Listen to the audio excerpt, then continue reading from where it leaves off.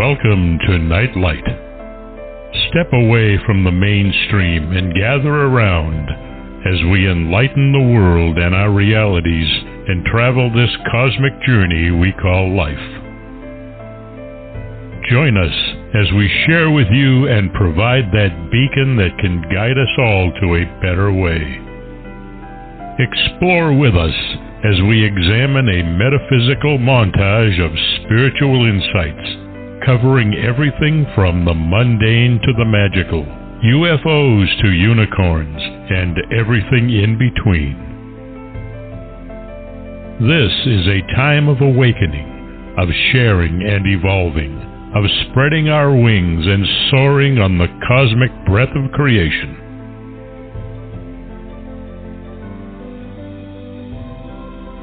Come and join with other light-minded spirits as we weave our lights together to seek understanding, enlightenment, and, with a little luck, some wisdom. This is Night Light, a reminder that you are never alone.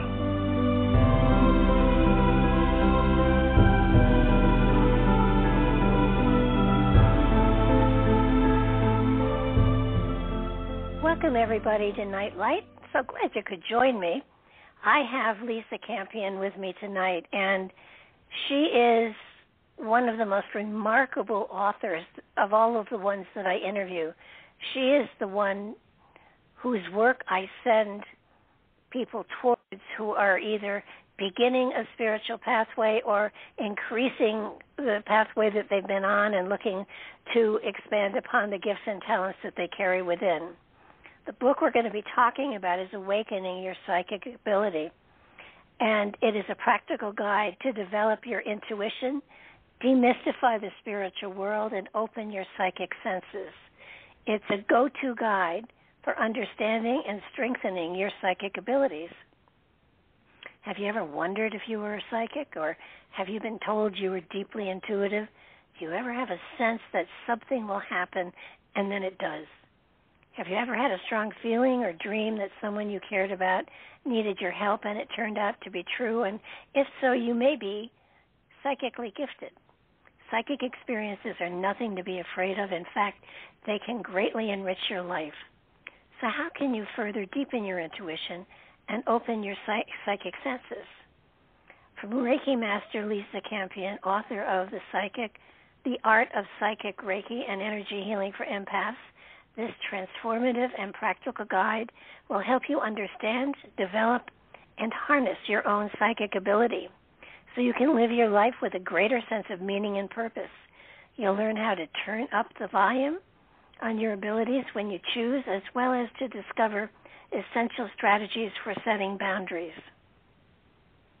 This book includes powerful guidance to help you interpret dreams and omens, connect with ancestors and soulmates, understand who and what spirit guides are and how to work with them, create a map of your psychic realm so you can successfully navigate your abilities, identify which areas of your life need healing, to cultivate psychic self-defensive skills to keep you safe on your journey. Our intuition is constantly guiding us towards our life's purpose. We just need to know how to listen to this inner voice. Let this profound book guide you as you connect with and strengthen your psychic abilities and experience a deeper, more spiritual life. I always love the books that I read for this show. And I wouldn't put an author on the show if I didn't highly recommend them. In this case, it's even more than that, because on top of the book and how beautifully it's put together and how gently she guides you through each area, there are also links to meditations that she's done that are online that you can listen to help you guide yourself through these different exercises that she gives you to develop your skills. It's a profound book, it's beautifully done, and it keeps you not only open to the wonderful spiritual essences that we carry within, but it's practical. It doesn't go strange and weird on you. It keeps you settled and balanced and rooted in in a good place so that you truly can reach in and touch into the gifts that you carry within and feel safe in doing so. So I highly recommend this book. If I were still doing classes in psychic development, this would be my handbook. And actually, if you have the book, you don't need to have a workshop. So welcome to the show, Lisa. I'm so glad you're here to share your time with us. Oh, thank you so much, Barbara. That was such a delightful introduction, and thank you so much for having me on your show.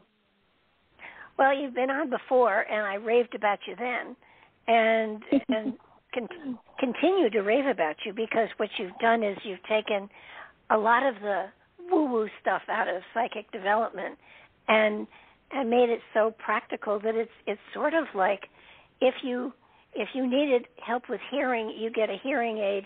If you needed help with your eyes, you get glasses.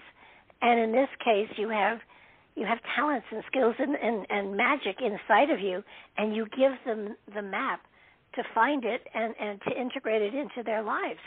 So it's an amazing book. I can't believe that, I can't know anyone who couldn't benefit from it, whether they're already a practitioner or if they're just starting on the journey. Gosh, well, yeah, that was my intention with the book, was to really help people understand that psychic ability is a skill that anyone can learn, kind of like athletic ability or musical ability. We all have some. We've all got something, and if we work on it, if we practice, if we have the right tools and the right knowledge, we can, whatever our, ability, wherever our capacity is, we can get that to go stronger and bigger and, like a muscle that when we exercise, it gets more tuned up. That's really what I wanted people to know. Well, yeah, exactly, and that's what all of these skills truly are. And it's sort of like, am I ever going to play the piano? Not this lifetime, but I know my fingers remember playing it in another lifetime. So that there's, you can identify things that at one time you may have had a skill for, and it just isn't going to be functional this lifetime. But the psychic, the tuning into our guides and tuning into our purpose and playing with the different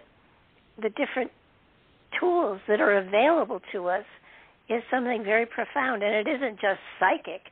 I mean, you have clairaudience and clairsentient, and you have all of the clairs. And I think people have to realize that there is so much here to work with that it makes it, an enjoyable read. And the meditations, I haven't listened to any of the ones that you have online, but I've read through them. And if you have a guidance system that takes you through it as well, I mean, it takes all the work out of this. It's just amazing. Yeah, and it really is. I think we can have it at our fingertips. Like I said, like if we know, we need to know stuff. We need to practice a little bit. So my hope was that the exercises in the book would help people get the practice in. Like you can read about going to the gym, but if you want to get in shape, you actually have to put the book down and work out a little bit. And so a lot of the guided meditations and the journal prompts and the exercises in the book were really meant for that. Yeah, and you do emphasize the aspect of keeping a journal and how important it really is, and that's something that I absolutely push almost every chance I get, because a journal helps you to, in many ways, when you get insight, when you get an aha moment, when you get one of those flashes of magic, if you write it down, you anchor it within your reality, and therefore it becomes an anchor and a channel for more information to come through. It's a matter of saying to the universe, I got it, and I'm connected to it, send more. And instead of saying, it's so important, because I think a lot of times our psychic impressions are sort of ephemeral. They're sort of like dreams, like when you have a dream and you remember it, and you go about your day and you forget it, an hour later you've totally forgotten whatever your dream was. And our psychic experiences are often like that. They can seem really profound and deep, and amazing when we have them. And if we don't record them somewhere, they sort of slip through our memory. And I always say people will be incredibly amazed by how psychic you already are if you just start writing down dreams that you remember, psychic hits that you remember, hunches and feelings that you get when you meet people for the first time, signs and omens, all of the card pulls, if you're pulling oracle cards or tarot cards, all of those things when we write them down help focus our attention. Like you said, we get more of what we pay attention to and feel grateful for. We tend to get more of that delivered into our life. So it's a really fantastic tool for that.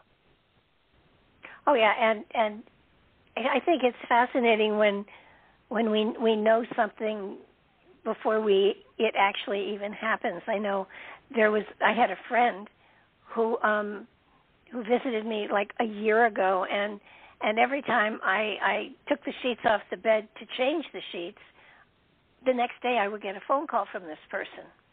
And, it's been a year, and the other day it was like, okay, I need to really change sheets and get ready for new company. And the next day, there they were. And it was that's like, so cool. And I said to a friend of mine, I said, I knew that if I changed those sheets that I would hear from this person. And there it was. It was like, happily they were not visiting me. They were just talking, which is a good thing. But, so many people don't understand that we all have these psychic abilities, but there is a difference between intuition and psychic abilities, and often people use those terms interchangeably. So what would you say the difference actually is? Yeah, I do create like a little bit of a distinction between those two. So I feel like intuition is information that we're getting about our own, it's like our own impressions about it. It's like maybe information from your higher self, your own inner wisdom, your own inner knowing is so it's information from inside of ourselves. And psychic is when we get information from outside of our system. That means working with spirit guides like angels, departed relatives, ascended masters, or whoever you're getting your information from. It's not you. That's what psychic ability is perceiving things outside our own frame. What is it then that connects us to the other realm, to the cosmic aspect of all of this? Where is that connection?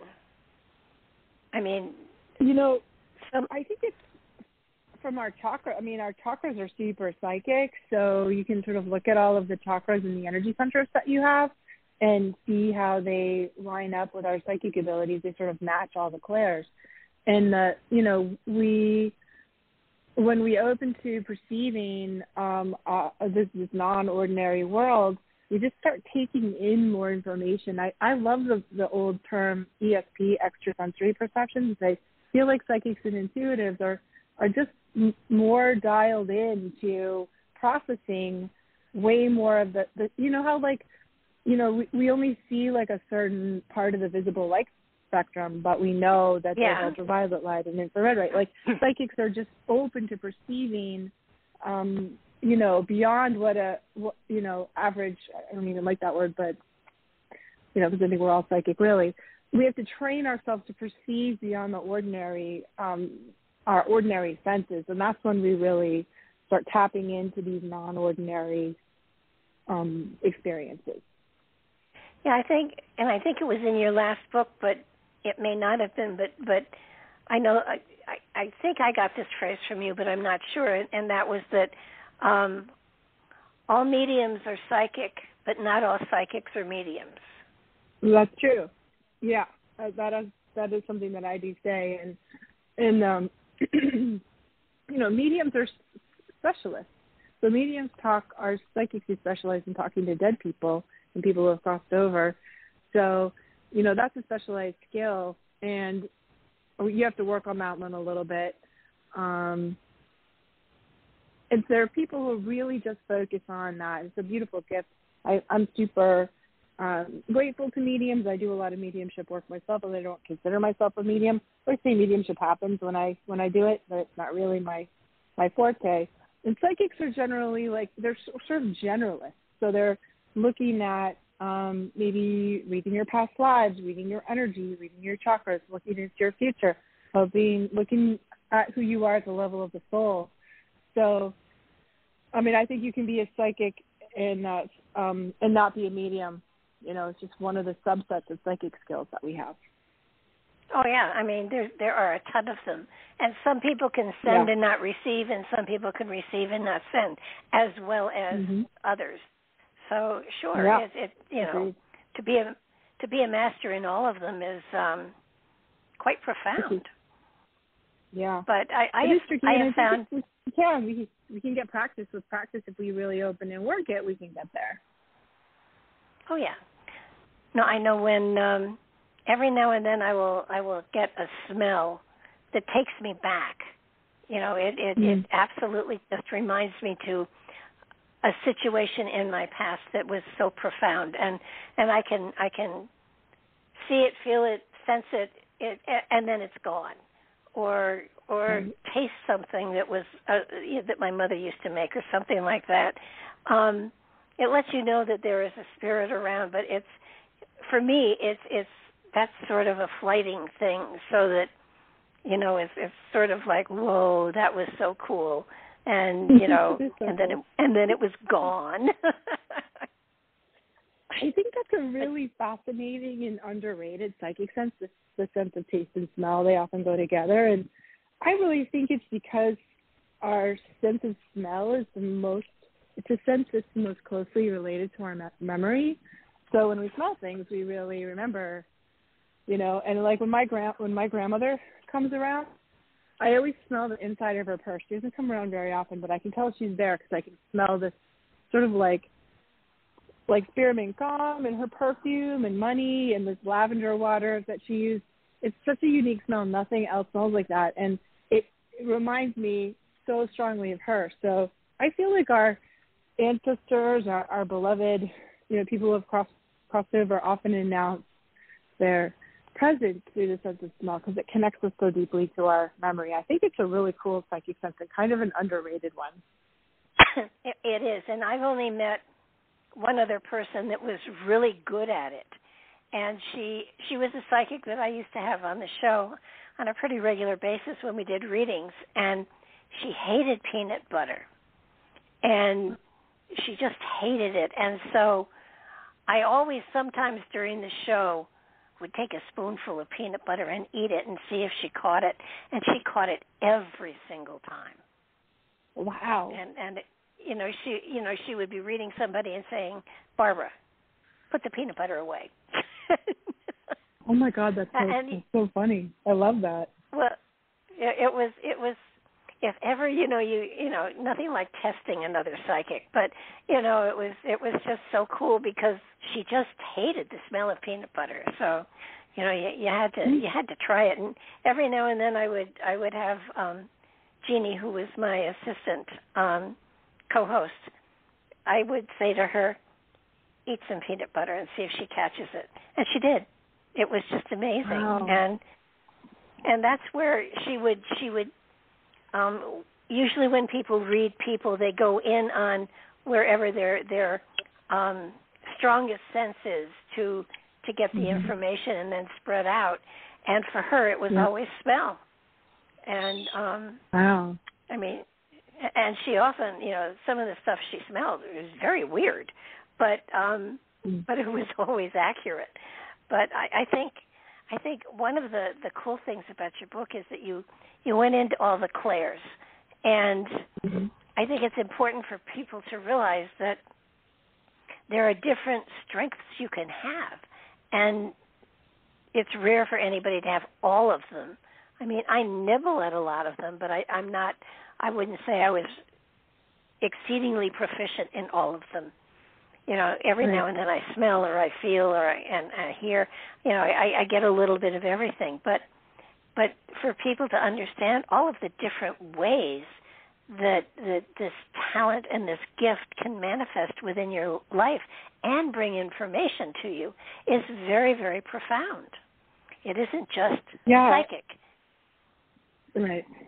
And I think it's important because so often, especially these days, people have a associated psychic with clairvoyance. You know, like unless you're a clairvoyant psychic and you're seeing things, you're not psychic. It's not happening for you. And the clairvoyance is really the most rare, and not everybody has it. So you could be having all kinds of psychic experiences, intuitive experiences, and totally dismissing them. Like, so I'll teach these psychic development classes and lead people through guided meditations, or they meet their guides and all kinds of things like that. And people will say, well, I didn't see anything. And I say, well, what did you experience, or what did you perceive? Because the word experience and perceive open us up to the other psychic senses. They'll say, well, I felt this in my body, and I heard this, and I knew this, and I sensed that. But they dismissed all of that because it didn't come in the form that they were expecting, which is somehow it's not valid unless you're seeing it. And I really wanted people to try to let that go and really tune into what psychic senses are available to them already, what is already awake inside of them. Because like you said, we start with our strongest one. So it's really good to know what your strongest one. We go into the strongest one, and then sometimes, like you said, I thought you said it so beautifully, we can expand once we get in there and experience through the other senses. So I really wanted people to know about the other ones and not just think they're not having experiences because they're not seeing anything. Yeah, and I know when I first began a long time ago, people would say to me, well, how'd you get that? And I would say, I just know. I have no proof, but I just know this is accurate. And over time, you do. Once you really understand that you've got a connection, then it's easy to sort of stretch yourself out and do some other exercises that will open up those other areas within you. And there is absolutely there is no end to the possibilities of talents and gifts that you can open up yourself up to and utilize within your life. It does make life so much more exciting when you have a greater degree of insight into where stuff may be coming from and what's going on. And nobody's going to become Nostradamus. Don't think he's coming back. But you will find sometimes where you're talking and suddenly you will say something that just wasn't you. And I'll step back and say, oh, somebody write that down. That was really good. I want to make sure I use that someplace else. But you get going and you open up to that energy. And I think it's a matter of trusting that it's sort of like you have to understand that something is there in order to open up to it. So, right. So it's a matter of, it's sort of like you can't describe something unless you've experienced it. And if you are firmly convinced that you have, clairsentience or clairaudience or clairvoyance or any of the clairs, if you investigate it and open to it, it really happens. But again, it's very much like you said, a muscle, and it doesn't happen overnight usually.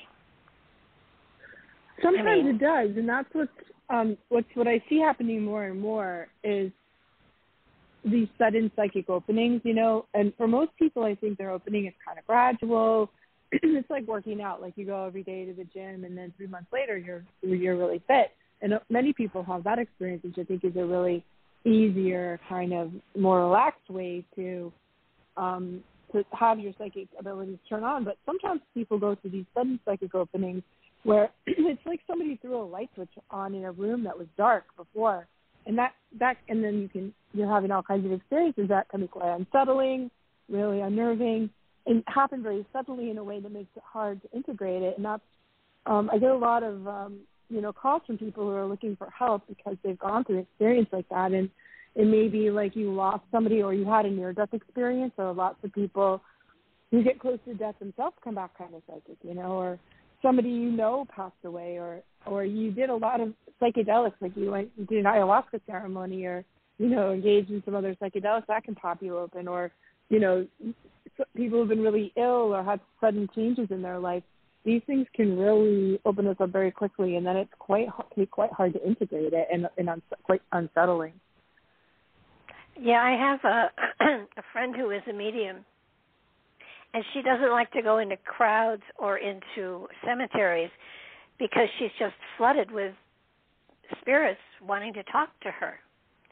Now, I'm a medium as well, but not that kind. So that you know, I only get them if I open to it, and you know, and when I'm done doing mediumship work, that's it.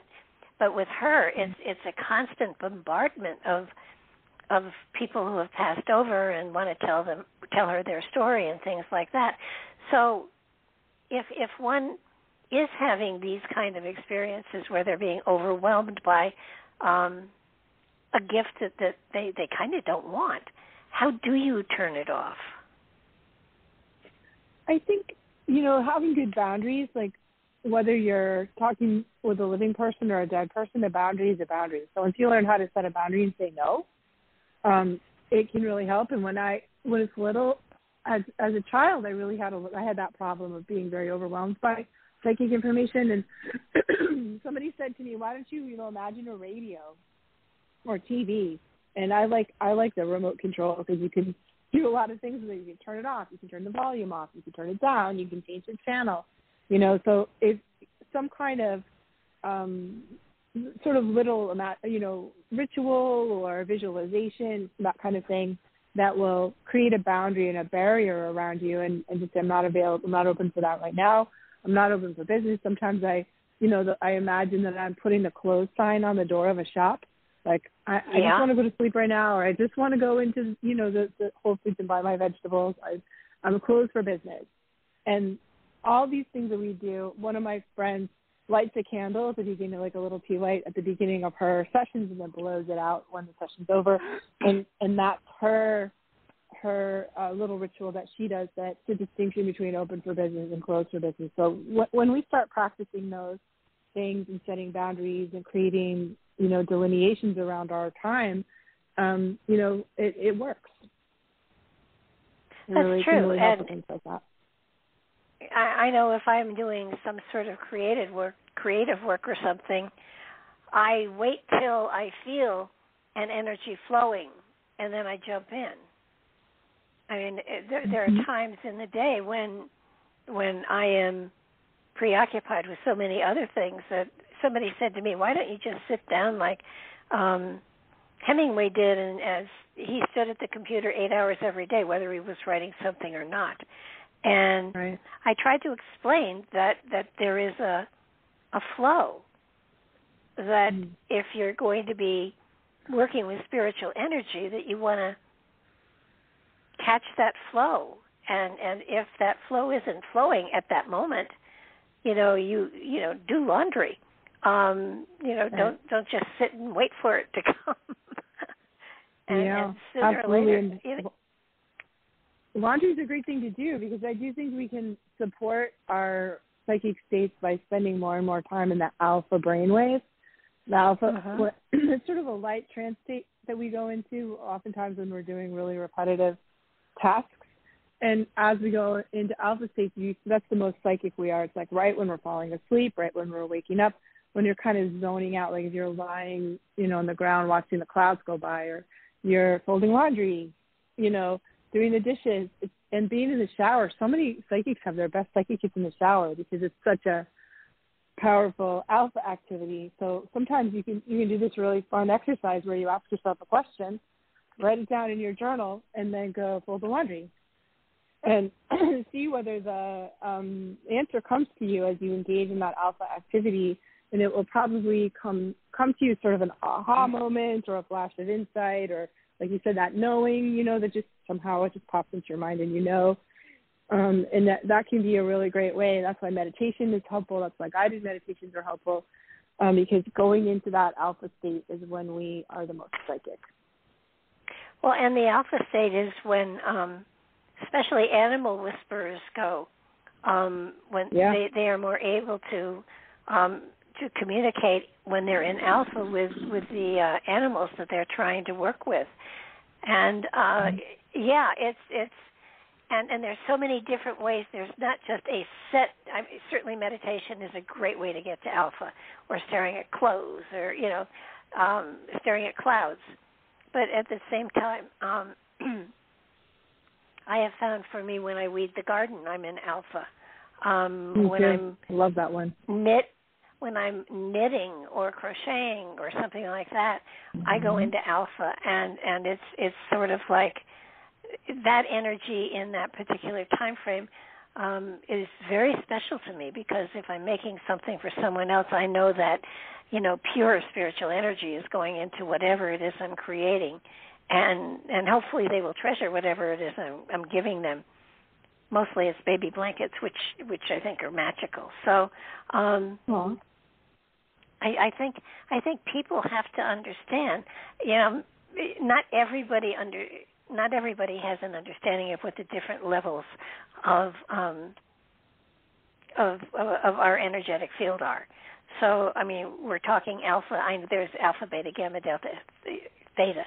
So if you want to, let's explain a little bit about the different levels of awareness that our brain can settle into, so they understand. Yeah, it's such a good point. And there are those levels and this is like stuff. This is like science, like brainwave. Our brain, when we go into certain different states of consciousness, creates a different electrical wave. They can, put monitors on your head and figure out what wave you're in. And beta brainwave is the one that we spend the most time in. That's sort of the thinking, when you're thinking actively in cognition or learning, that's sort of where we spend most of our time. And the one just below that is this alpha wave. That's the one where we are the most intuitive, most creative, most psychic. Then below that is a theta. Most of the time when you're in theta, you're in either sleeping or you're in a deep relaxation state, like you're getting a really amazing energy healing session, or you're, in a deep meditative state. And that theta one is where we have the most physical healing. And then there's the delta, the slowest brainwave, that you're really only ever there when you're lights out, sound asleep. We don't remember. We don't have any sort of conscious awareness of ourselves when we're in the delta. And then the gamma brainwave is a high frequency, higher than the beta brainwave, but it's when we're in a flow state. So when we're really in, maximum problem solving, maximum, you're not aware of time passing. It's like a state of brilliance, actually, that people get into. And you're also very, very intuitive and connected when you're in that gamma brainwave. And if you've ever been doing like a creative endeavor and you're like, oh, I'm having so much fun and time is passing, like we lose track of time passing, that's probably the gamma. So those are the brainwave states. And this is what professional psychics like me and like you, Barbara, do, is we learn how to shift our brainwave states at will. So, for me, I've been working as a professional psychic since I was 19. That's 40 years ago, really, almost 40 years ago. And I know you can't be like, well, I'm sorry, I know you waited 3 months for your appointment. I'm not feeling it today, so it's not happening. We can't do that. We have to learn how to shift our brainwave states at will. So when a client comes in, I learned we can do what we need to do. And I learned how to do that because my amazing hippie parents took me to Silva Mind Control. Now it's called the Silva Method, but when I did it, it was called Silva Mind Control back in the late 70s, early 80s, when I was still in high school. Yeah. And they're all about this brainwave shift. And they taught me how to shift my brainwave state at will and go into an alpha state at will. And it was such incredible training for me as a psychic. It was invaluable, really. Oh, yeah. A long time ago, well, over 30 years ago, I painted a deck of cards that were hand-painted mandalas. And wow. It's the Cosmic Deck of Initiation. They just got reissued, actually, along with a huge handbook.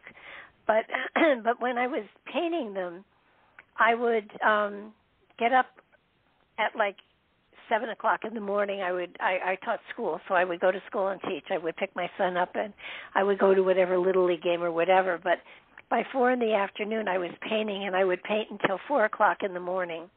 and then I would get an hour or so sleep. And that was all done in gamma because I was energized, I was excited. I wasn't, to be honest with you, I don't remember painting them, but I know they came through me, not of me, I guess is the best way to put it. But that went on for 9 months. And it was probably the most energizing, exciting 9 months of my life. And even to this day, if I am going to be doing something that is really, really creative and that I'm excited about, I click in almost immediately and I'm off and running.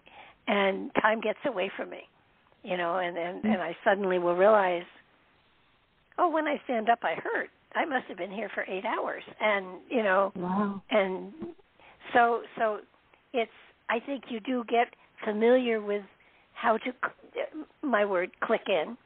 And it's something that you do learn. But your book is so amazing because it's not, it's for all levels of people who are on the journey. And it doesn't mean, just because you go through everything doesn't mean that you have to then become a practicing psychic and do psychic fairs or readings.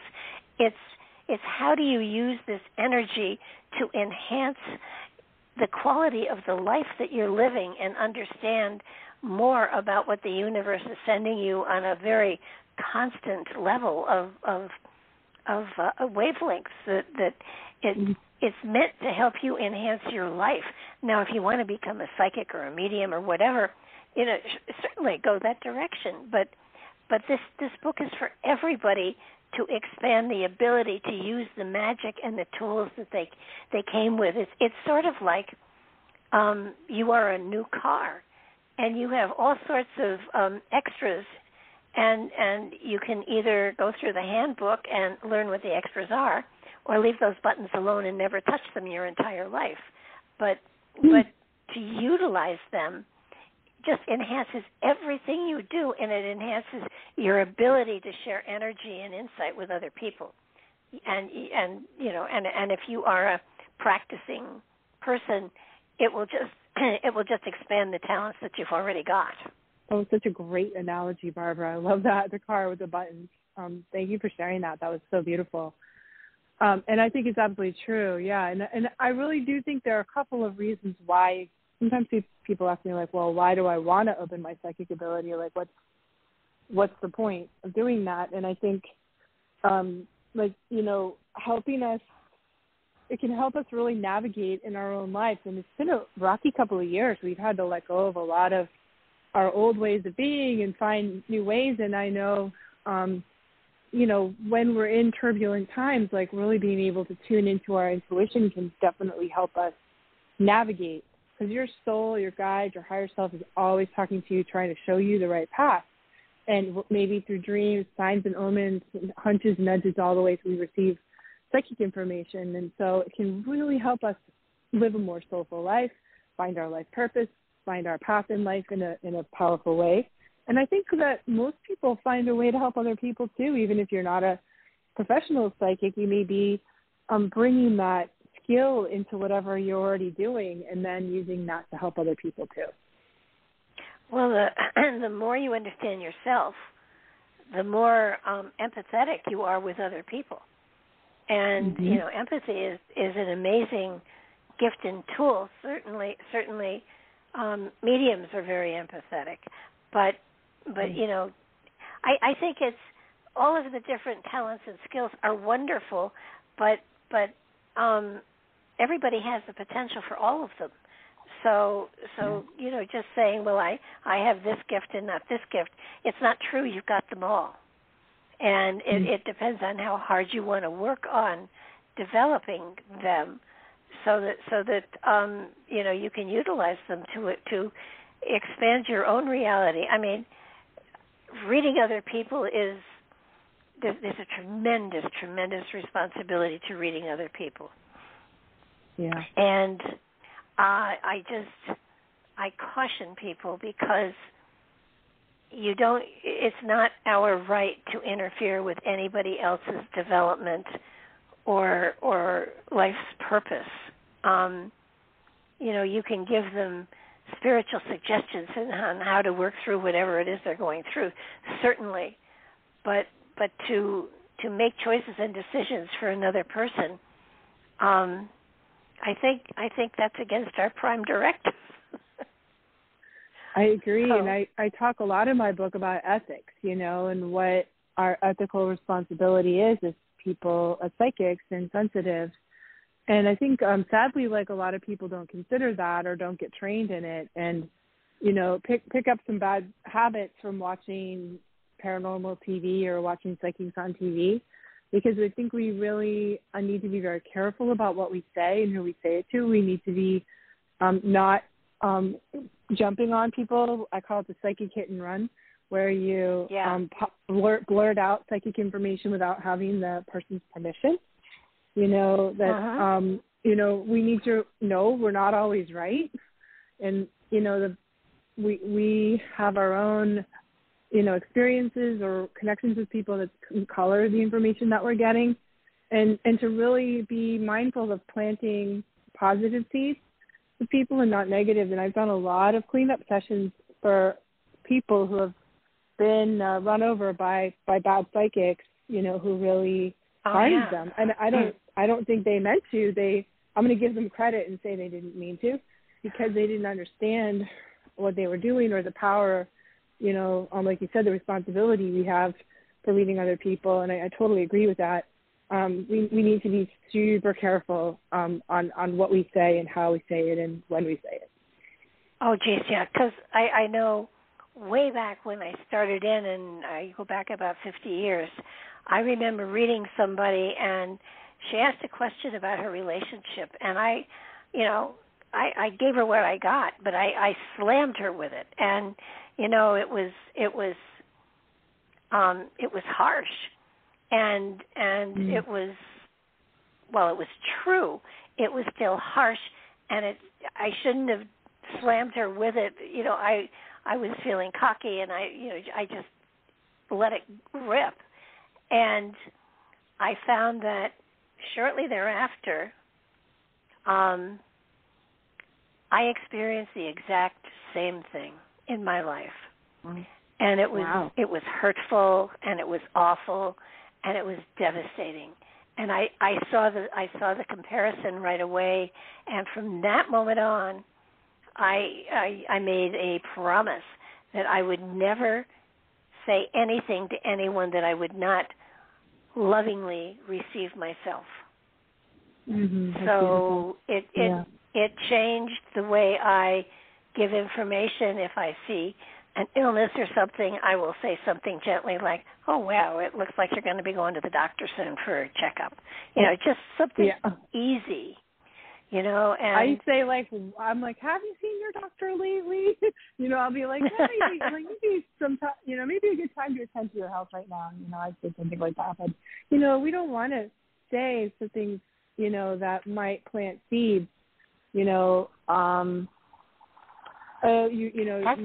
got cancer or something like that. We would never say that to anybody. We would never, people say, don't tell me when I'm going to die. And I'm like, I don't see that information, first of all. And if I did, I would never share it, because what if I was wrong? Like, that can there's certain information that we can give people that can really, tangle people up. And I tell a story in my book about one of my students who was getting her hair. She lived in a really small town, and her hairdressers are so often totally psychic and sensitive, seems to me. But the hairdresser was giving her this, at the top of her voice in this crowded salon in a really small town, this what was wrong with her kid and what was wrong with her marriage and all this really personal information. And she was right, but my client said she felt just totally violated to have all of that exposed and gossiped about in the middle of town. And she cut off her friendship with that person, and that person was just really expecting, the hairdresser was really just expecting to be told what a great psychic she was, and, so she was accurate, but it was cruel, actually, and not intentionally. I don't think she intended that, but she wasn't thinking about the ramifications that was going to have on my client. So we just have to be really, you know, and I really like, that's why I don't like the hit and run. Like if you get something about somebody, my rule is I have a don't ask, don't tell policy. Like, if you don't ask me, I'm not going to say anything unless, you know, if I'm in a client session then, and even then when I'm in a client session, I'll often ask like, well, past life is coming up. Do you want to hear it? Or your mother is here. Do you want to talk to her? I never actually assume people want to talk to their mother. I mean, lots of people don't want to talk to their mother, you know, even when their mother's dead. Like, I'm not going to make that decision, you know, I ask. And so we have to be really careful that we don't spring something. And I just ignore, like, I see things, I forget about it, I ignore it, I put it in, you know, file it away. And, you know, my children, my friends, I'll just say, like, look, if I see anything, I'm not going to tell you unless you ask. And they hardly ever do, especially my kids. They never do. But, you know, well, I think we have to kind of choose, like, do we want a personal relationship with people, or do we want to become the 24-hour, you know, psychic hotline? That's tough. I know that a long time ago I did an exchange with an astrologer, and I, you know, read him with my cards, and then he did an astrology thing on me, and he said, well, you're going to die in 6 months and we'll miss you. And I said, well, isn't there another way of interpreting that? Like, you know, a plan is going to die or an aspect of my life is going to die. He said, nope, your heart's going to give out. And that was like 35 or 40 years ago. And really? now much as I knew that he was reading from his own level of consciousness, his ego was involved. I mean, I knew all of that. But for 6 months, I went to every doctor I could find, and at the end of the 6 months, I did have some surgery, and I was almost, I was fearful that I wasn't going to wake up, and but I did.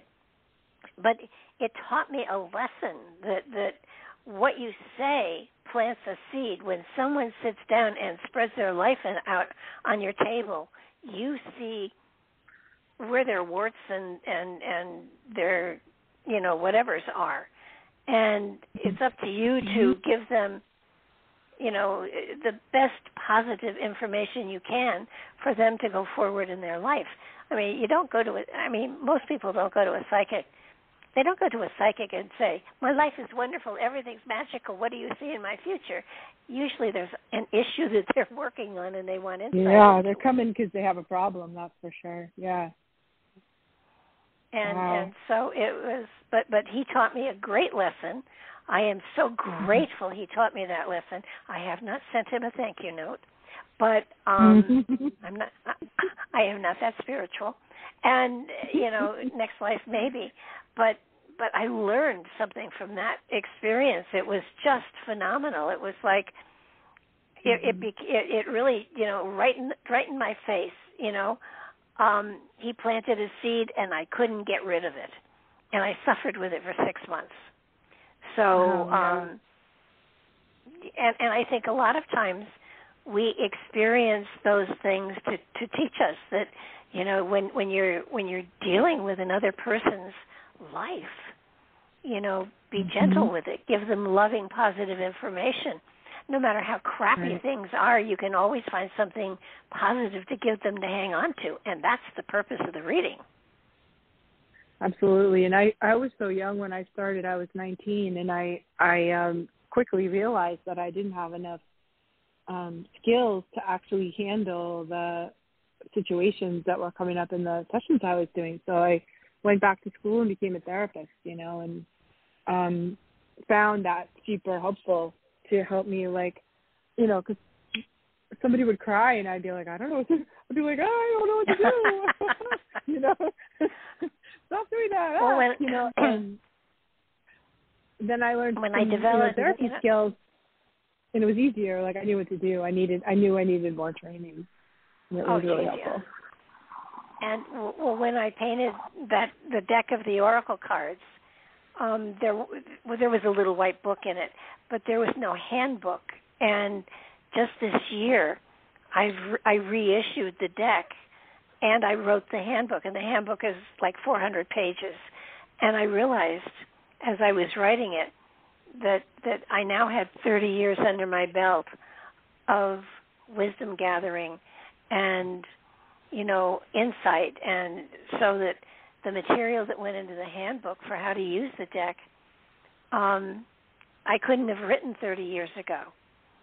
So it's understanding that, we are gathering and we are learning as we go along, and especially on the spiritual journey, no matter what area you want to focus on or develop or expand on, it adds to the wisdom that you have inside that you can apply to the sharing that you do with other people, and it makes you a better person. It enhances relationships and family situations, and it so totally enhances everything around you in your world. And you don't have to become a practitioner.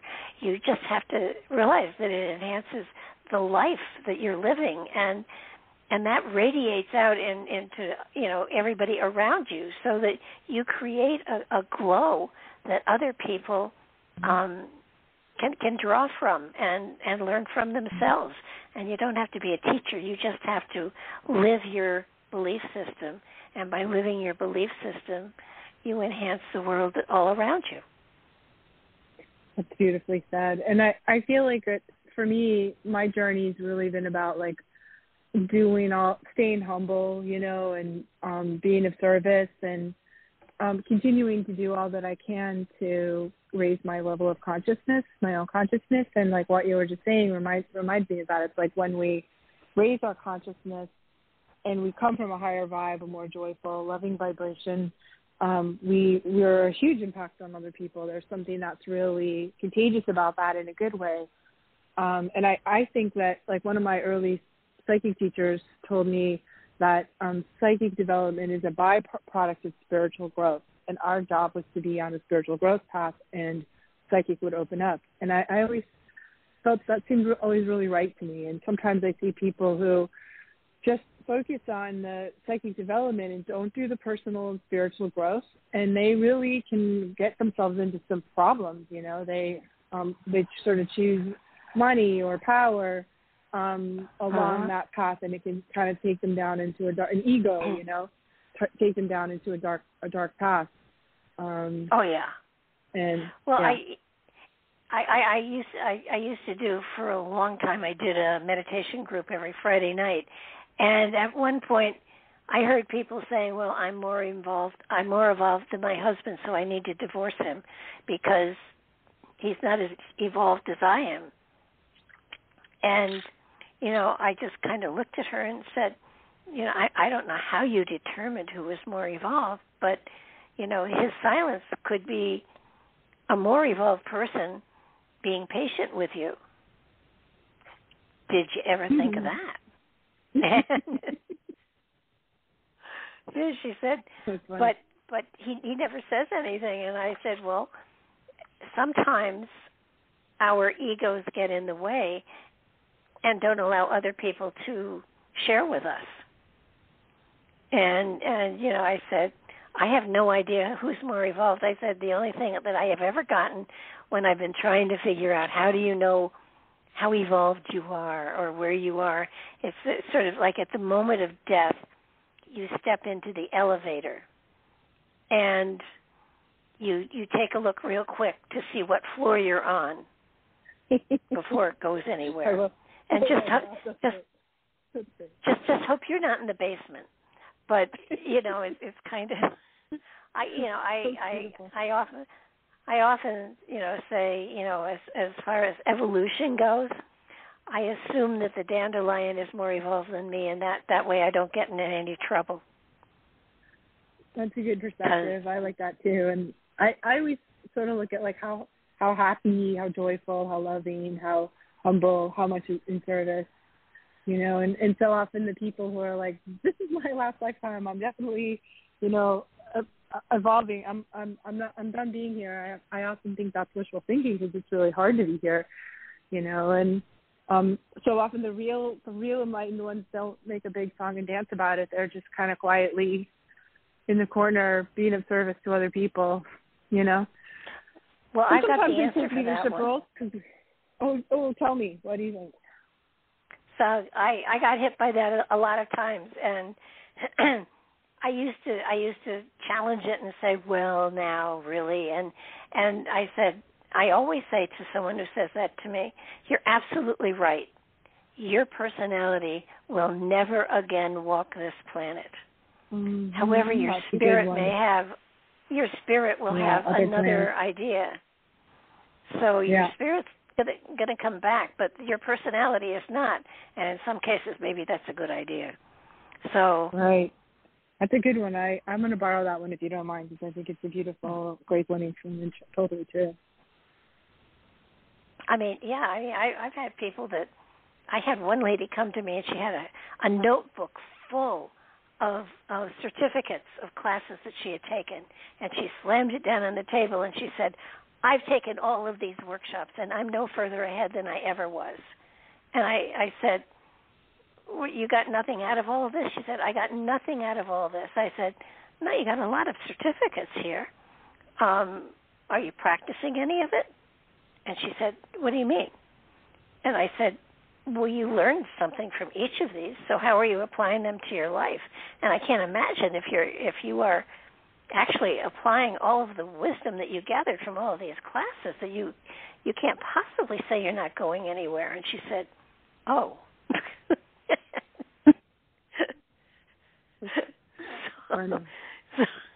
Well, you know, there are ways of growing and learning, and there are ways of growing and learning. Some people take workshops and stuff like that, but the reality is you are exposed to something. Are you going to absorb it? Are you going to grow from it? Are you going to use it? Does it enhance you? And if it's just, well, no, I spent, 3 days and 2 nights, and now I'm a shaman. And when that one hit me, I said, don't ever tell a shaman that you're a shaman, because you'll get leveled. Shamans don't get certificates. They are, and they don't take a title. They are given one. So, be careful where you throw that around. She said, well, I'm going to start a practice. And I said, well, you go right ahead. And I would love to see how you do, because I'm very interested with, what you've learned and how you're going to apply it and the kind of following that you'll get. And 3 years later, I saw her, and she said, nobody signed up. And I said, well, what happens is you, in your life and in your practice, you attract people to you who are impressed by what your life looks like and the wisdom that you can share about your life. And she said, well, that's nobody's business. And I said, well, what are you doing now? And she said, well, I took a class in Tarot, and now I do Tarot readings. So it's fun. I mean, it's fun. Spiritual. We have to start somewhere. I'm happy for the people. I see that on TikTok too.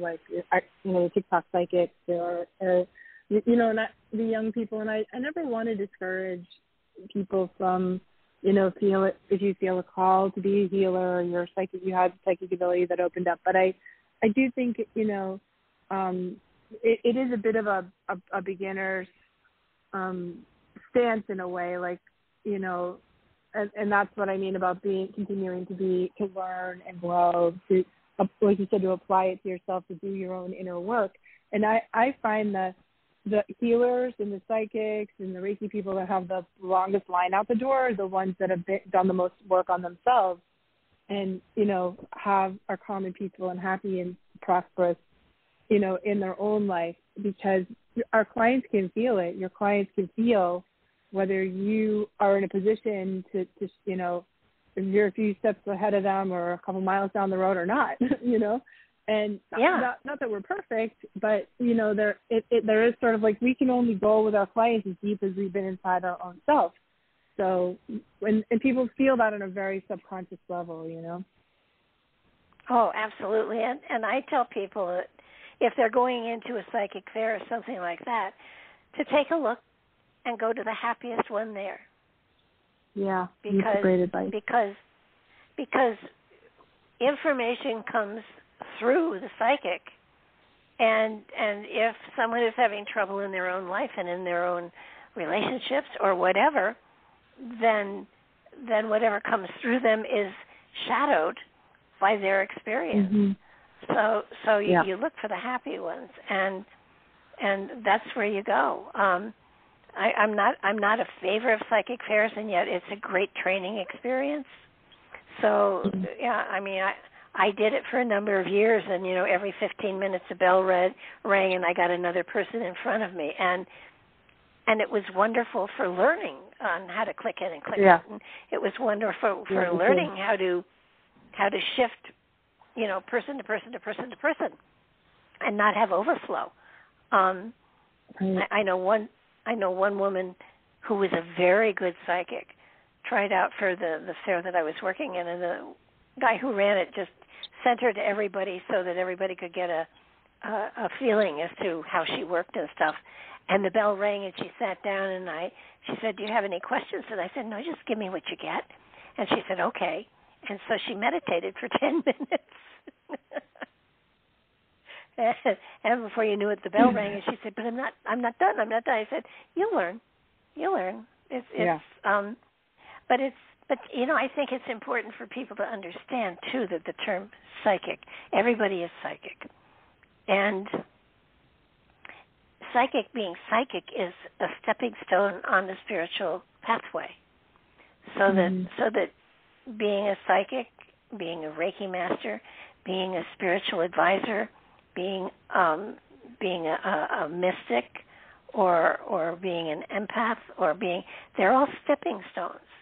And they're not the final stone. They're not the final step, so that it's a matter of you perfect an area where you feel you are proficient in, and then you open yourself to other areas. It's not just, I can read cards really, really well, and I'm happy and satisfied with being here. But what about your own spiritual development? Where are you? Right. Are you constantly growing? And I think your book, underlines that. It's a growth process on a spiritual journey, and you're never finished.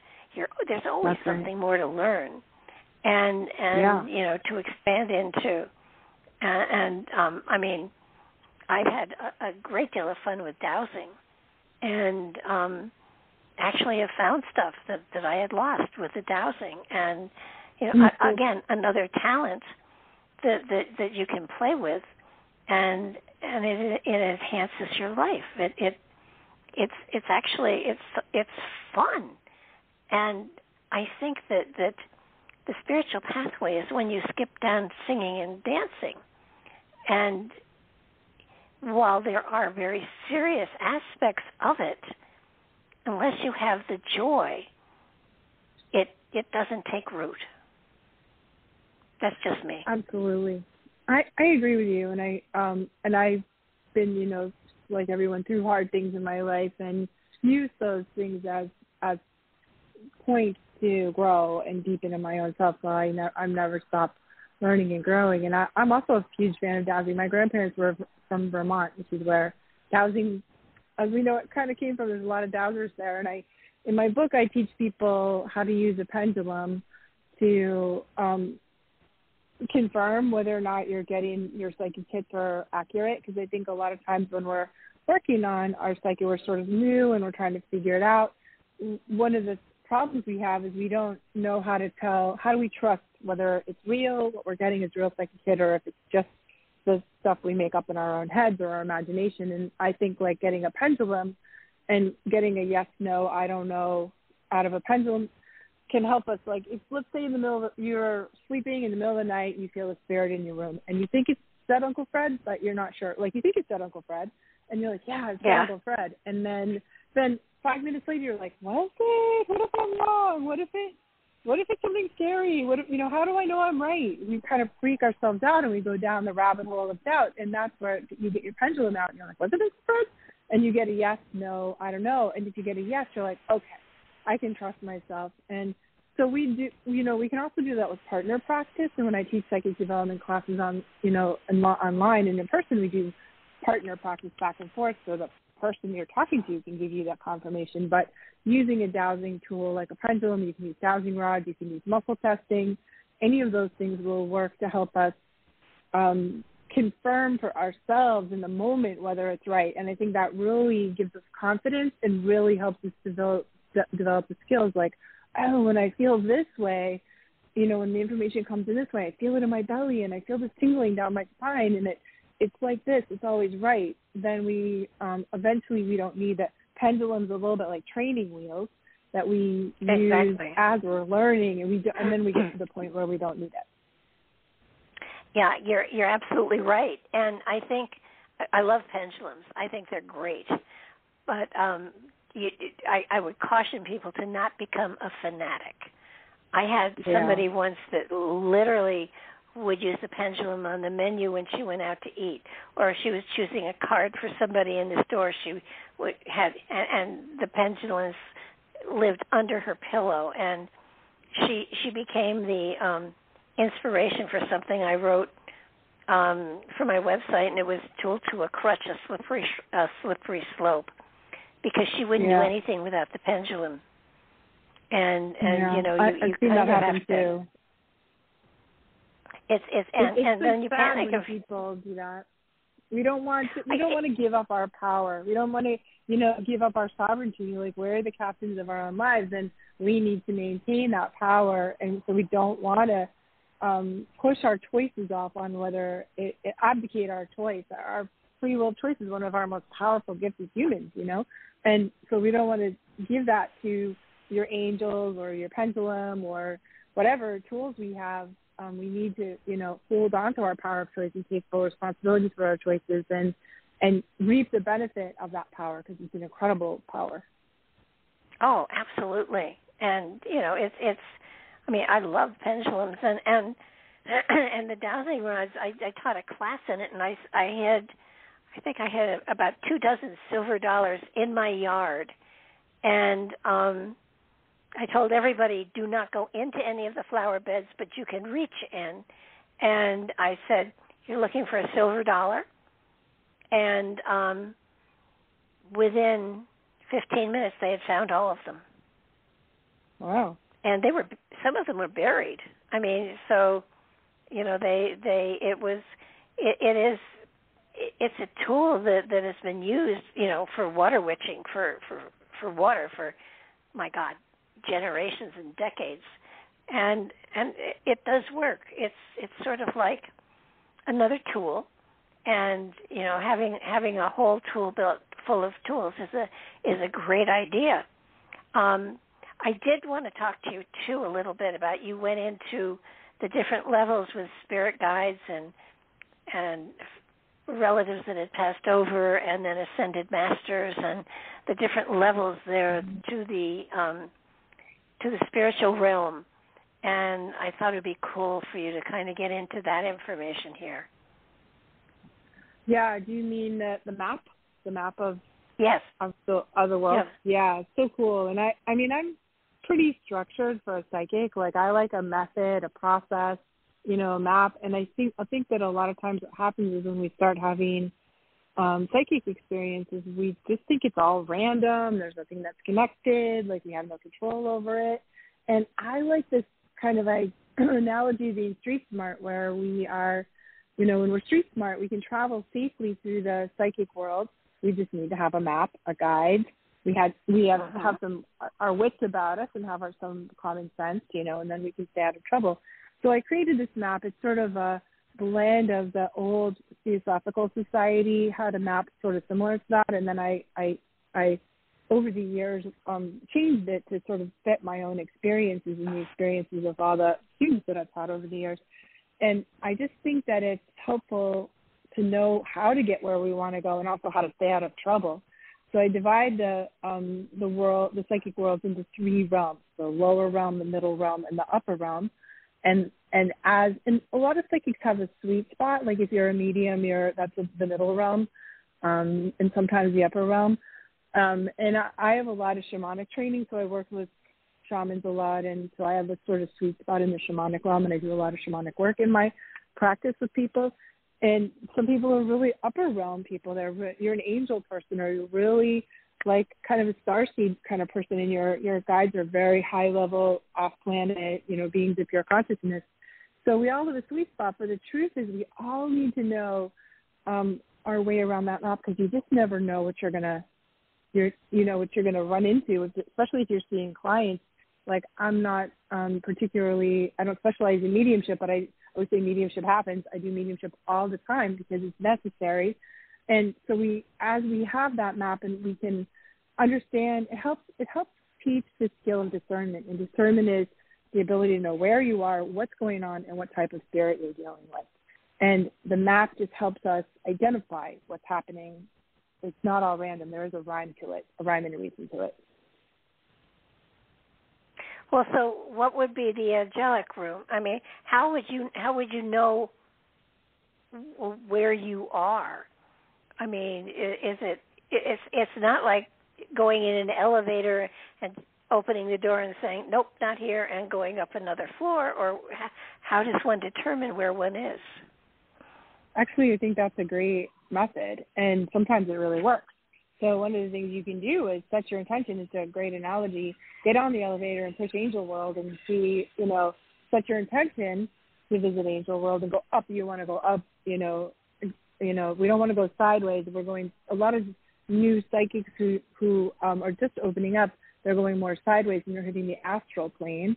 And that is sort of the kind of bad neighborhood in the spiritual realm. We don't want to do that. And a lot of spiritual practices like Ouija boards and, take us to the astral plane.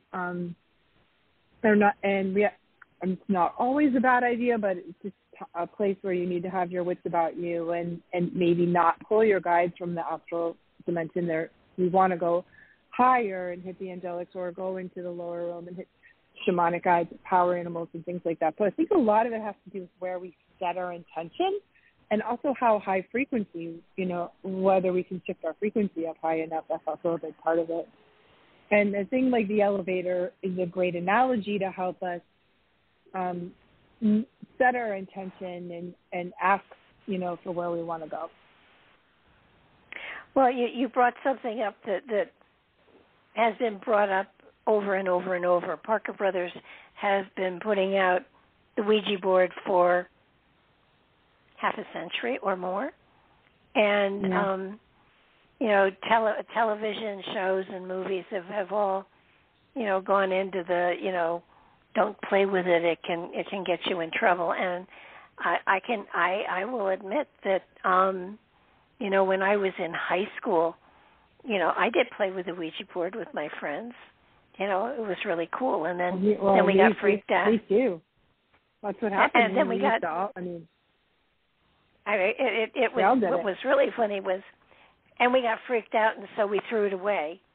And 3 or 4 days later, it turned up back again, and we finally burned it. But wow. it did come back several times, and my mother said, "Why do you keep pulling this out of the garbage?" And I said, "I don't, and neither does my sister." So, it just was, we hit something that was not good, and we burned it finally. But it's something that I would warn people about, because at first it's very great and it's sometimes quite accurate, but then whatever is helping the plankton to move does not have good intentions, and then you get destructive type suggestions and things like that. So it's not it's not something to play with. It's not a toy. And, no, it's not. Even though they sell it in the toy section, and in bookstores and toy shops, people think it's a toy, and it's really responsible for a lot of hauntings and a lot of problems. If we use it over and over again, especially if you're very psychic, or you have a lot of latent psychic ability, and you're using it, it tends to open up kind of a permanent portal in your house to this lower astral realm, and that's where all the kind of dangerous and mischievous spirits hang around. So we don't want those beings hanging around. So many people have experienced pretty frightening hauntings after they played with them. So definitely want to know. And that's where the map also can come in handy, is to help us know that that's not the neighborhood we want to go to when we're over there in psychic world. Well, that's true. And, it's if you do something like a meditation circle on a regular basis, then you're opening yourself up to a kinder, gentler type of spirit that will come through. And of course, and I always say, asking, may the highest available guides, the highest guides available to me this moment come through. Angels, masters, prophets, and saints only. Christ consciousness and above only. There are things we can say that sort of set our boundaries, set our barriers, and set our intention that sort of filter out the psychic riffraff, and we don't want to get those lower astrals because they often pretend to be, they'll tell you oh, I'm Jesus Christ, and and we want to listen to how they're speaking to us. Do they flatter you? Do they fluff you up? Do they cajole you? Do they threaten you? Do they make you feel bad? Do they tell you to do bad things? How do you feel about them when they come through? They can look good on the surface but make you feel yucky on the inside. So we need to really pay attention to all of that. Real guides always have your best interest at heart. They're not going to make promises they can't deliver. They're not going to tell you they're going to fix all your problems or everything go away or promise you that you're going to be rich and famous, all those kinds of things. Real guides, it's more they're going to help show you the way, but they don't do it for you. They don't interfere with other people's free will. They don't take your karma from you or, totally clean up your messes for you. That's not how we learn as humans. We need to do it ourselves and learn. So your guides are more like cheerleaders or advisors, well, have you thought about doing it this way? And, they're like, we know you've done that 8 million times. It hasn't really worked for you. What about this option? They're more really like the word guide. The guide doesn't do it for you. I always say the midwife doesn't have the baby for you. You still have to have your own baby. But, it's really hard to do without a midwife. The midwives are there to help support us. And that's what real guides are like. And if you're pulling in spirits from the astral plane, they're really flattery. And then you're the most amazing human ever. And you were, Nefertiti in your past life. And then when you start, sort of like an abusive relationship, it kind of can be like that. And so we need to really practice our discernment and choose beings from the higher realms, definitely. Oh, absolutely. I envision it, and everybody envisions it differently, but I envision my guides as a boardroom, and there's a big conference table, and they sit around and they talk about me, which is flattering. And oh my God, that's so funny. Mine is like that. Mine is almost the same thing. I call them the committee. Oh, okay. And and there's 13 of them, or there's really 12 of them, and I'm my higher self is the 13th, and I call them the committee, and that's what they look like, and they're kind of funny. They're my guys are a little bossy, but they're funny. They have a funny sense of humor, and they're super loving, and Oh yeah. I love them. Every now and then, you know how you read the signs and you finally say, oh, I know exactly what I'm supposed to be doing.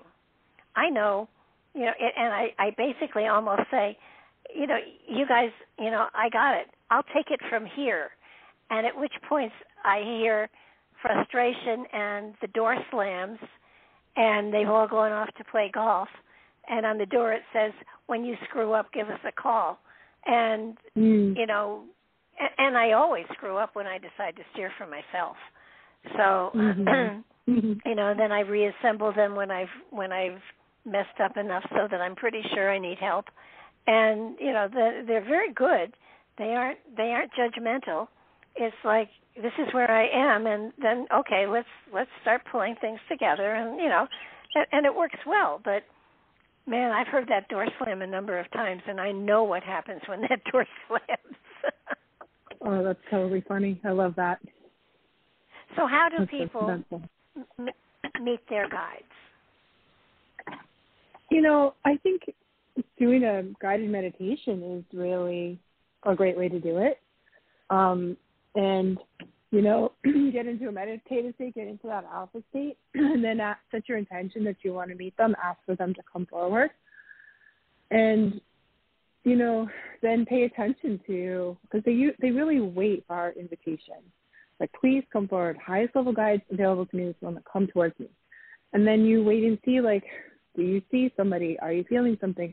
Maybe it doesn't look like a person. It looks like a colored ball of light, or it feels, you can't see anything, but you just hear something, or somebody's there with you, you feel it. So once we do that, we want to expand our awareness into all of our psychic senses, see what we're perceiving. And then I always, ask a series of questions. I call it name, rank, and serial number. It's kind of kidding around a little bit, but I want to know, like, do they have a name? Will they share it with me? What is their function? Are they a protector guide, a teacher guide, a healer guide? How is the best way to communicate with me? Like, how are they coming forward? Is there anything I can do to facilitate that communication, make it easier? And do they have a message? What is the message? And then I often will ask for a sign at the end of that. Like, okay, if you're for real, then I want to see a sign. I want to see a sign. Sometimes I ask for a specific sign. Sometimes I kind of leave it open to them. Show me in the next 24 hours that you're the real deal. And I think it's important to sort of ask them to prove their who they really are. And we want to make sure that it feels good, that they feel good and loving and kind.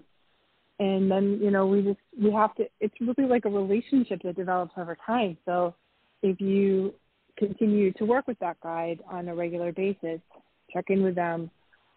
Maybe, like, if you really love, I'm a big fan of the Oracle card deck. So if you really love angels, get a deck and you want to talk to them, get a deck of angel cards and pull the angel cards, or get a deck that has a lot of different kinds of guides in it. So you can see, and every time you pull the card, there's 100 cards in that deck, and you pull the same 3 cards every single time, that's probably, those are your guides, Oh, yeah. And it takes a little time to, like, build a relationship.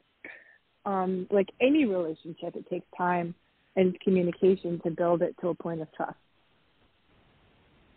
I think the other thing that you had in your book that I was delighted to see is the power animals, and and I think also the fact that you went into, don't be alarmed if the power animal you attract is not a unicorn or a lion. It could be as much as an ant, or it could be an angleworm.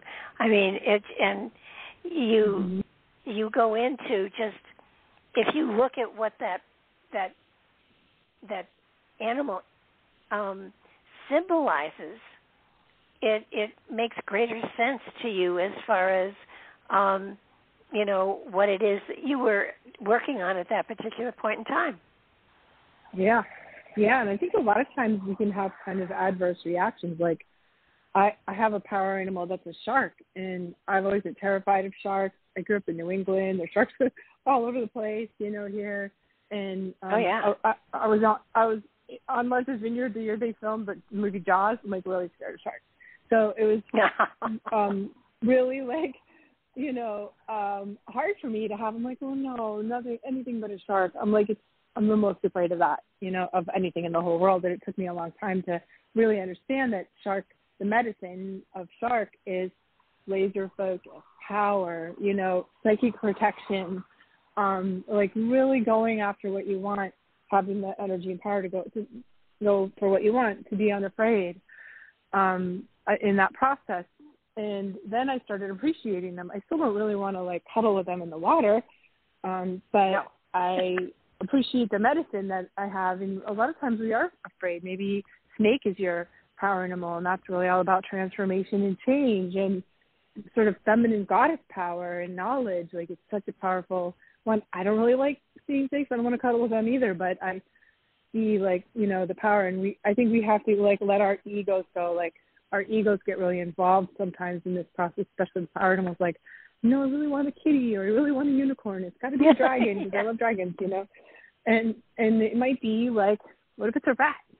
No, but I wanted a dragon. Right. Well, you got a rat, And rats are really cool. Rats are great survivors, and they're really canny. They're really, like, masters at understanding like what's really going on in any given situation and surviving. So I think we have to overlook like how we feel about it and really look at the medicine of that animal. Yeah, I was working on power animals and, you know, wanting to attract one, and where I live, I've got a front porch and a back porch, and my back porch looks out over, you know, greenery and everything. And I was working on, I really want to connect with my power animal. And the next thing I knew, on my little patio there is a groundhog sitting up on his hind legs, just looking out over the whole thing right along with me. And Harry and I became very friendly. I mean, I never could pet him, but he was always there, and I thought, okay, I think this must be a power animal because he's not afraid of me. And yet, every now and then, there he was on the back porch just meditating on the greenery and everything. Unfortunately, Harry got hit by a car, but it was, that energy was something that I could totally relate to, and I have to admit, I never really looked it up because I thought, oh, come on, a groundhog, come on, you know, are they even in? And I'm sure that they are in the realm of power animals, and I will go look because it seemed to me that it was really quite important, and I never followed up on it, and I think that's something really important that everybody should be aware of. When you get a hit like that, follow up on it. Don't just let it sit there and think, how weird is that? I'll try again later, you know. Right. Not sure I want a hedgehog. Sometimes we push away the power animal because it's not what we're expecting. And we look for maybe one that's like a little cuter or a little sexier or something, you know. And I think that we, you know, really focusing on the medicine is the important part with power animals. So there's all kinds of ways you can look them up. There's books about them. You can look them up online. There's a lot of different resources. So before you reject your power animal, definitely look up the medicine. That's my advice. Yeah. Well, and, you know, you spoke a little bit about signs and omens as well. And, you know, we get them every day. We are absolutely bombarded with signs and omens, and it's important to recognize that they're there. And the more you write them down in a journal, the more intensive they become because you're recognizing them and you're putting them down and you're getting a message from them. And I think most people, you know, see the signs and / omens and negate them as that's just, you know, a coincidence. And there is no such thing as a coincidence. And I think it's important to you know, finding a place to park every time you want to need a place, and you say, please let me find a place to park. I mean, that's a sign. But the phone ringing and you know who it is, or, you know, there are so many signs and omens that we get every day, and if we connect to them, if we acknowledge them, it just opens yet another thread, another link to that realm that we're working so hard to incorporate it into our life. I love working with signs and omens, and I feel like once people get hooked into that, it's fabulous confirmation on our psychic hook. That's another way besides the pendulum to really or any dowsing to confirm. And when you get into the flow of that world, the world becomes sort of magical. Don't you find it's sort of like the world is open and you get into sort of magical flow of you know, I always know I'm headed in the right direction because the signs and omens are off the charts. And once I follow that path, everything flows and happens really easily and beautifully. And, you know, and then I have signs. I'm sure we've all had this experience where we had signs not to do something and then did it anyway. And, you know, that never goes that well. Like, we struggle. You know, it's hard. Mistakes happen. It doesn't go well. So, and we can look at anything. It can be the weather. It can be power animals. It can be feathers or coins or synchronicities, all kinds of things. Or the things people say, that's a big one for me. Like, I know if 3 people tell me the same thing, I really pay attention to it. You should really read this book, or you should really, talk to this person or see this healer. If 3 people tell me the same thing, I always take it seriously. That's a big sign for me. Well, I think it's quite amazing because it's sort of like if life is a river, and if you are trying to make something work as opposed to allowing it, you're paddling upstream, and that's probably going to get you blisters and not accomplish what you want. Or if you do accomplish what you think is appropriate for you, it will turn out it's not. And you'll have to get back in your boat and go with the flow and go with the current and let it take you to where you belong. And it's not that you're giving up control of your life. It's going with where the easiest flow is. It's sort of like, as water trickles to form streams, and that goes in to form rivers, and the rivers, go into, lakes or whatever. I mean, it gets bigger and bigger and bigger. And the more you go with the flow, the more your life unfolds beautifully. And if you keep trying to change it because you think, and that's the main word, you think you should be doing something else, or you think you should be somewhere else, quite often what you think is not what is best for you. Yeah, totally true. And a lot of times our thoughts are like based on other people's ideas, what your parents thought you should do, or, what your friends are, doing or say you should do. And our mind is very psychic in a lot of ways, but our intuition, our psychic senses are really attuned to our soul, to our higher self, to this other part of us. And I feel like when we start opening our intuition, becoming more psychic, following the signs and omens, recording everything in the journal, doing all these tools, we just live a more soulful life. And that's where things get good. Well, that's where you're going with your feeling, and that's you mentioned it earlier, your body. I mean, I get confirmation chills every now and then, and when that happens, I know something right happened. And if your stomach can tell you quite often, just unless you've had Mexican food, and then don't trust it at all. But and I love Mexican food. I don't mean to trash Mexican food, but it's hard for me to digest. But it's sort of like listening to yourself physically, not mentally, because your mind only has access to this lifetime. That's all it's got access to. So everything it has to work with to make choices and decisions comes through the ego and experience from this lifetime. And if you listen to your body has greater sensitivity and is connected more cosmically, so it can give you greater information and insight.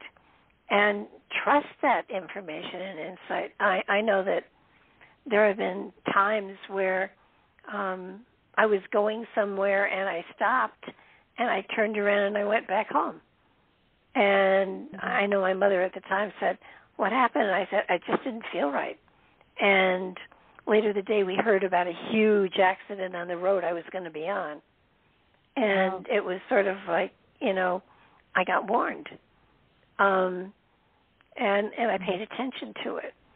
And, there are sometimes you grit your teeth and keep pushing, and all you're going to do is get TMJ. If you are. I agree. Our bodies are so psychic, and I think a very underrated psychic sense. So I really love that one. The somatic, I call it the somatic psychic sense. And our bodies always know what's real. They always know, like, what, they're really tuned into what's danger, like what's safe, how we're going to be safe and stuff. And I think we've override that. Your body will give you really clear messages about people when you meet people. And I think especially if you shake hands, your body will be like, yes or no, and you can kind of tune into that.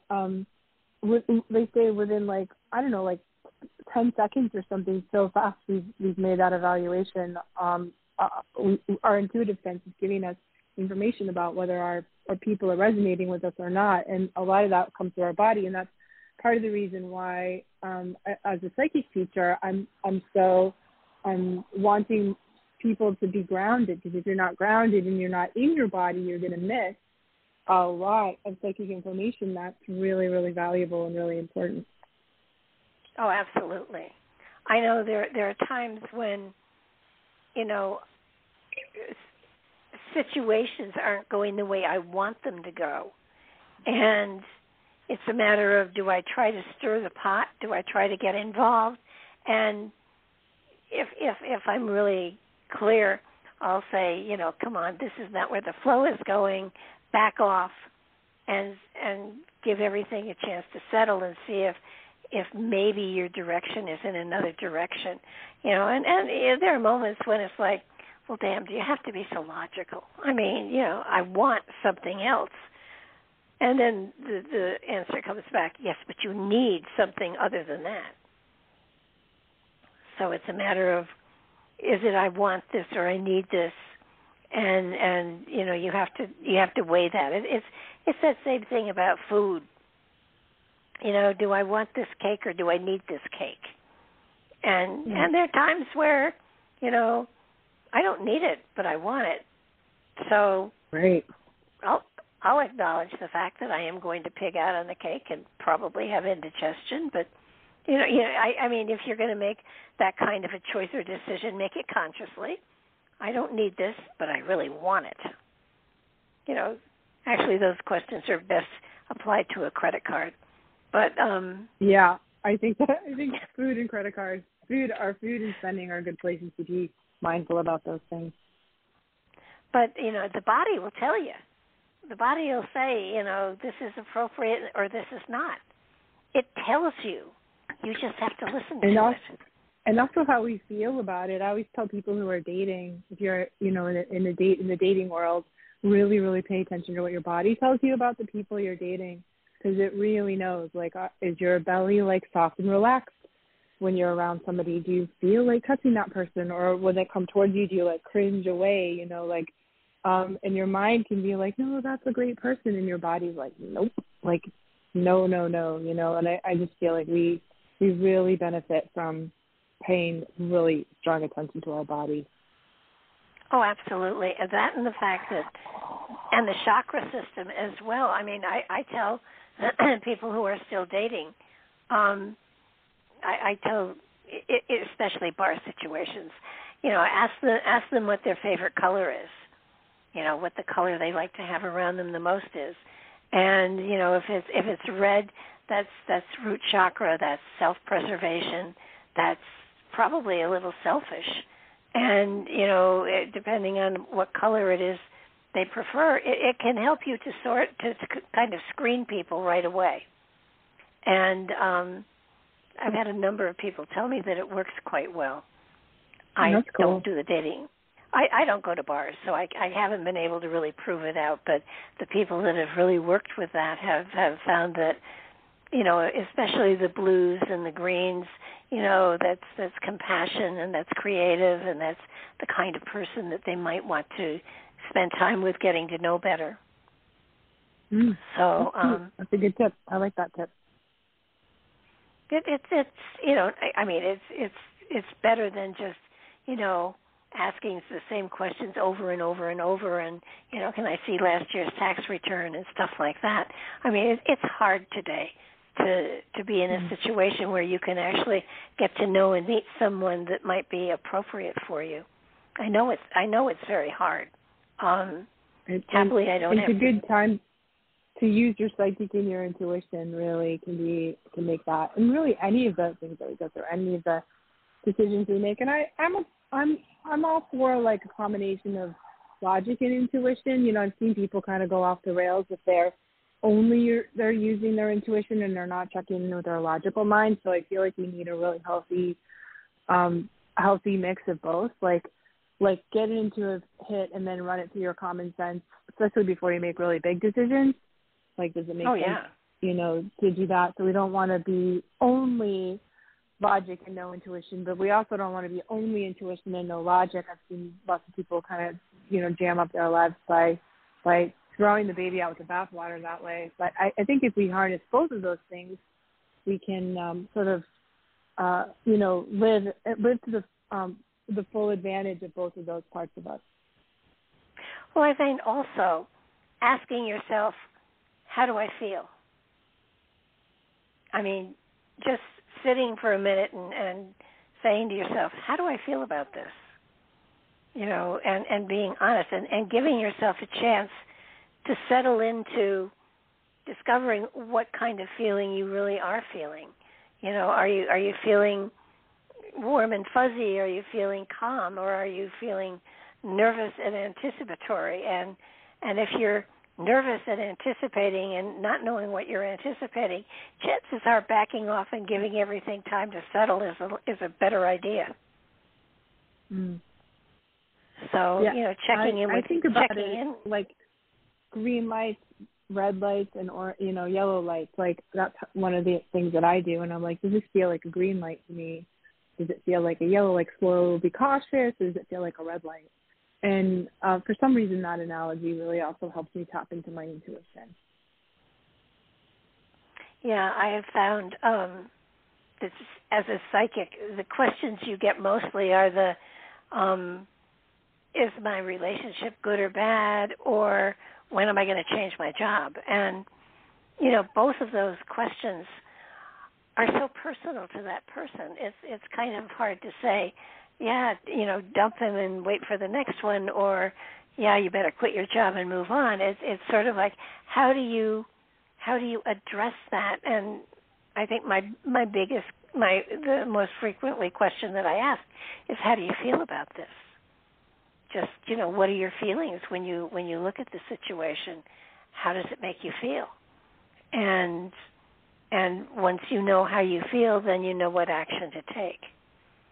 So I have a friend of mine whose son is constantly, he's looking for, he's been married and divorced, and he has a 10-year-old, and he's looking for, the next relationship. And I hear from him all the time, is this the right one? And, my response is always, well, how do you feel? And it's like, well, I'm confused. And then it's like, then you wait until you're not confused to make your choice, And then I get that confusion, that's the yellow light. That's the yellow light. Or the red lights are like harsh no, like, nope, just clean, harsh no. And I think, if we have a yellow light, we can keep moving forward until we get the green light or the red light. So I think sometimes when you don't have enough information, we're trying to make decisions without enough data. Yeah, and I think it's important to pull the information out of the person instead of giving them your opinion. For sure. Not my. It's sort of like if you had told everybody in minute detail every step you took to get to exactly where you are today, and they repeated it, they would not come to the same conclusion and in the same place that you are today. Everybody has their own path, and to try to follow another person's path because you respect where they are and what they've achieved, that doesn't mean that if they did the exact same thing for the last 30 or 40 years, that they would be exactly where you are. Right. So true. So true. But I'm so glad you wrote this book because it's such a wonderful guide. And oh gosh, thank you. Now, do you have a website where all of these meditations are? Those meditations are on the publisher's website. So if you go to New Harbinger, newharbinger.com, and you search for my book there, and the links for the meditations are actually in the book. I do have a lot of meditations and other resources lots of free resources on my own website, which is lisacampion.com. So I have, lots of free classes on energy management, things you can take that are just free little gifts for people. So I have a lot of resources for people, psychic healers and empaths who are looking for training, and I teach psychic development of all levels. But I'm so glad you like my book.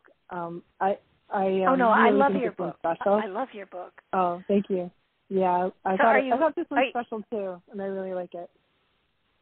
No, it's very good. So, is the next book going to be on past lives? No, the next one is going to be Empaths. I did for my second book that was called Energy Healing for Empaths. Right. The next book is actually a journal that's coming out in November. It's called the Psychic Awakening Journal, and it's a prompted journal because I'm such a fan of the Psychic Journal. This one's it's more like a workbook. So there's exercises and prompts and things that can really help you dig down and do a lot of the things I talked about, and that's going to be a companion book for the one for Awakening Your Psychic Ability. So that'll be out in November. And now I'm working on a deck of oracle cards and a book that goes with that too. So really cool. After the journal comes out, it'll be oracle cards. Yeah.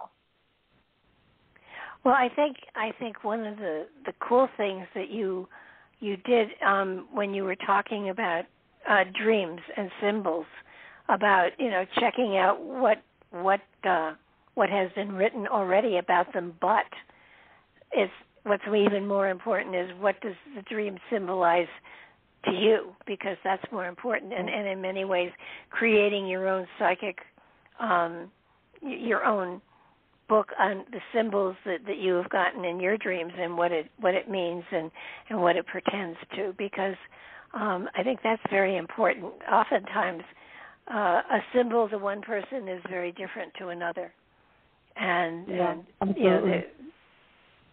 there just isn't. I know I read one lady once. I may have told you this before. I kept getting antique buttons for her, and I told her, I said, I see antique buttons here, so why don't you look into them, see if there's some connection to antique buttons at flea markets or something like that, because antique buttons come up here over and over and over again.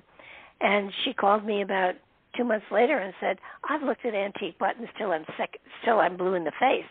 And she said, they mean nothing to me. And I said, I don't understand it, because it kept coming up. And I finally stopped and I said, oh, wait a minute. Is there an older person in your life who is constantly pushing your buttons? And she said, oh, my God, yes. And so the symbol that I got was not really appropriate for what I said to her. And yet when I went back and reinterpreted the symbol, it was dead on. Oh, that's awesome. I love that. Yeah, I think it's super important, let's say, and this is sometimes a mistake that people who are learning psychic, as we're learning, we make sometimes. And let's say you're doing a reading for somebody and you see a roller coaster. Now, I hate roller coasters. So if you wanted to torture me, you could put me on a roller coaster. So if I saw a roller coaster, I might say to you, oh my God, it's going to be horrible. You're going to be so miserable. It's the worst thing that's ever going to happen to you. And you'll be terrified and until you throw up. It's like that's, but what if your person loves roller coasters? And for them, it's the most fun they can ever have in the whole world. So the best thing to do is say, well, I see a roller coaster. What does that mean to you? And let the client decide, because we have that personal symbol library, and what things mean to us is our personal symbol library. Then we have the kind of universal symbol library. That's like what Carl Jung talked about, and and on the collective consciousness, where in general, water means your emotions in general. If you dream about a house, it's like your internal self, that can be true, but I think our personal symbol library takes precedence over the universal one. So always asking, what does that mean for you, can really bring out a lot of rich information. Oh, absolutely. And that way You know, when the symbol hits a dream state, or it hits you in a book or a magazine or a TV show, you know exactly what it is waking up inside of you. And that's what I think the symbols and omens are. They're wake-up calls. It's like, hey, there's something here. Wake up. There's something going on. Pay attention. Absolutely. Yep, and it can be a message from your subconscious self. It can be a message from your guides, from your higher self. You know, something is trying to get your attention, and really so many of our psychic messages come in the form of symbols. So learning how to interpret symbols is a really important part of psychic development, because people tell me all the time, well, I got this image, or I got to have this experience, but I have no idea what it means. And so learning dream interpretation, I feel like working with oracle cards or tarot cards can be really useful in helping us develop those particular muscles that it takes to learn symbol interpretation.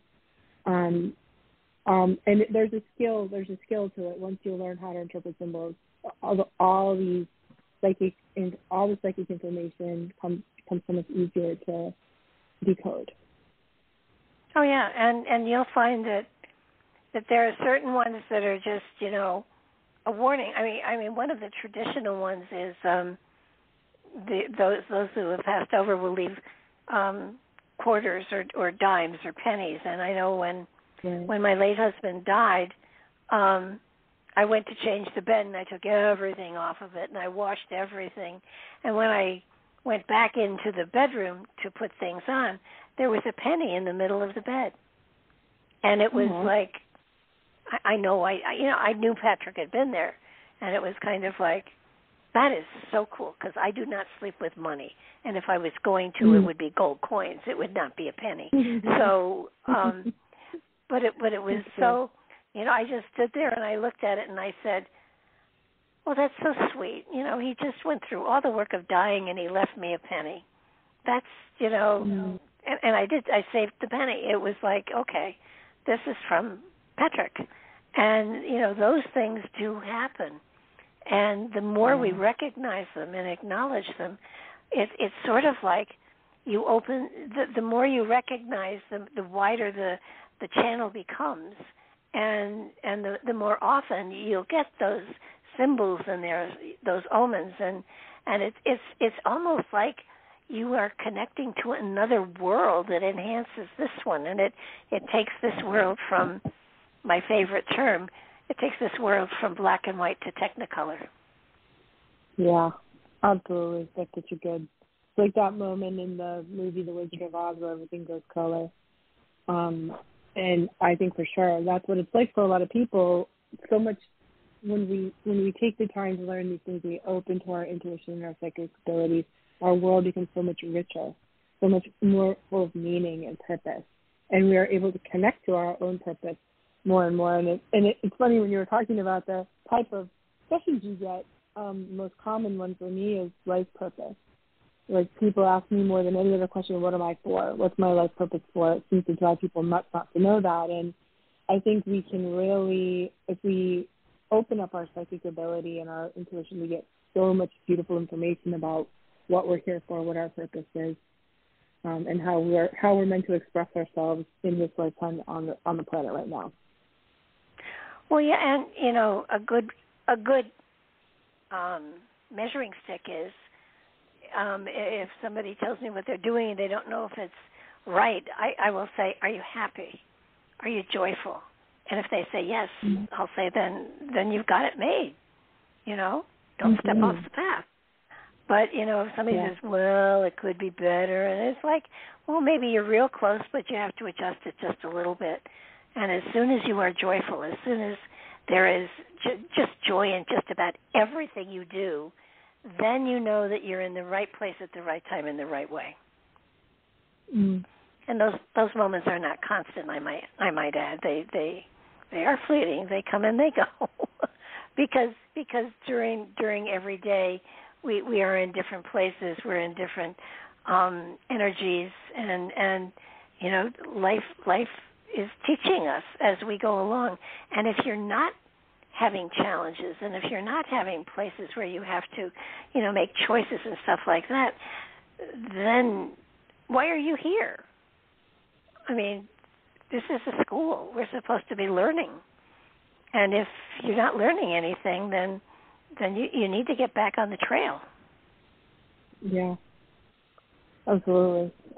I think so. And I love your point about joy and happiness. And, you know, I think when we really get on the right path, there's so much joy. It's not like, you know, we don't work hard. Like I work hard. I'm sure you do too. But there's something really beautiful, soul-filling, joyful, rich about doing our soul's work here. That it's somehow adding energy, you know, when we get on the right path. And I think all the things that we've been talking about are in support of that. Yeah, on occasion I've been accused of being a Pollyanna, and maybe, but at the same time, if everything is falling into place, if there, you know, struggle is important. That's how we learn and grow, but it doesn't have to be painful. Right. You know, and every now and then it's sort of like, well, I can laugh or I can cry. I'll laugh, and you know, it's you know, it is, you know, it's sort of you know, it's how did I get myself into this mess again? Clearly another lesson that wasn't totally learned, and I will go back and learn it again. But crap, let's do it right this time. You know, it's. I think you have to understand that life is a wonderful adventure, and while we will have challenges, I mean, so long as you have laughter and joy, you can get through anything. And I think that's something most people don't understand. The spiritual pathway is not serious and so heavy that it weighs you down. It is joyful and it lifts you up. And I think some people miss that message. Yes, agreed. Well, we have clipped through 2 hours really fast. I want to thank you so much. This has been, again, such a pleasure, and I look forward to the next book. Oh, gosh, thank you so much. It's always lovely to talk to you and be on your show. I enjoy the conversation so much, and thank you so much, Barbara. It's been lovely as always.